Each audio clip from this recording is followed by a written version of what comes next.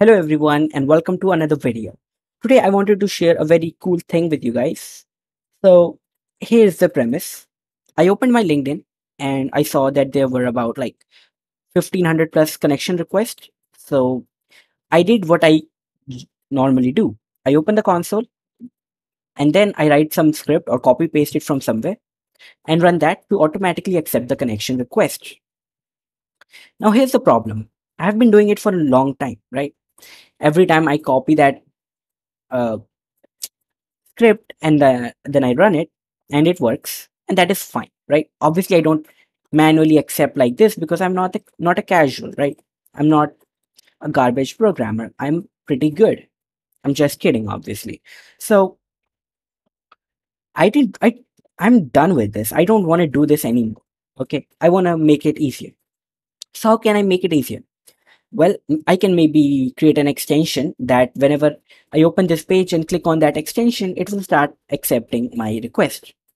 But that is a hassle because I will have to upload it on the extension store and then install. And even if there is another way to do that, managing it will be a hassle. Then I also want it to work on every browser, maybe on my mobile as well. So, how can I make something that works on all browsers, on all platforms, really? Right.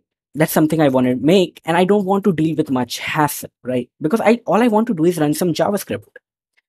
And that's most of the extensions, right? They just want to run some JavaScript, either automatically or on a manual trigger.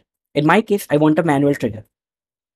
So what I can do is create a bookmark.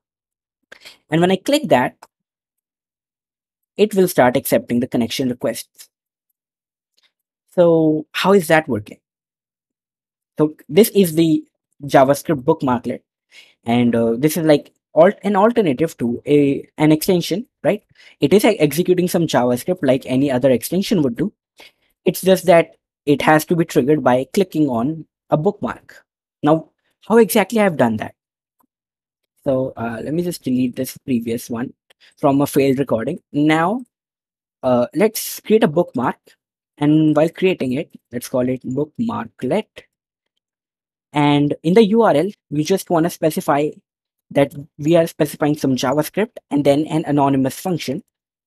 So like this, and then run that anonymous function. Inside that anonymous function, let's do alert, hi, right? And just save it.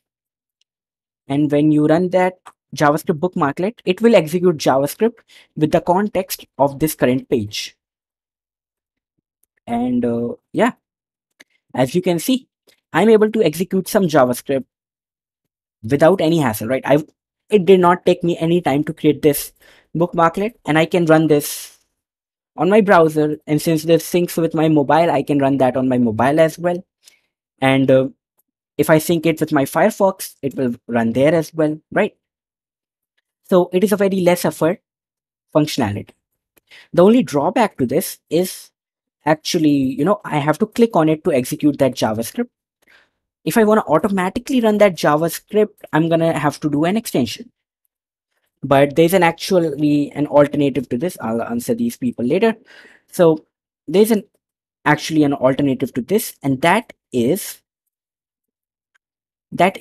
something like a script manager.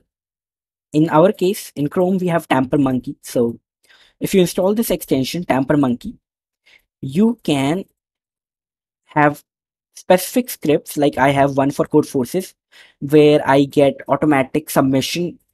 So if I go to Code Forces and I pick any problem, like let's go to any contest. That was not it. Problem set.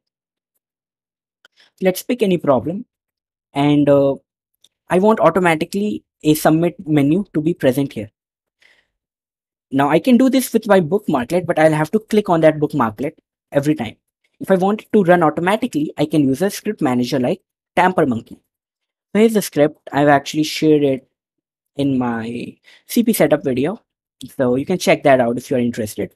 But yeah, so this is something you can do when you want automatic execution. But if you don't want that, then that is fine. A JavaScript bookmarklet is a very portable solution, and just a pretty nice thing to know, in my opinion.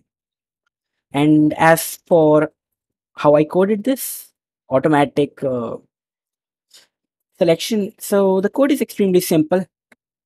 I get all the buttons for accepting the invite using query selector, and then I iterate through them, I click them, and then I wait for 510 milliseconds so that I do not look like a bot. I mean, this is pretty bot because I have 510 millisecond of proper timing.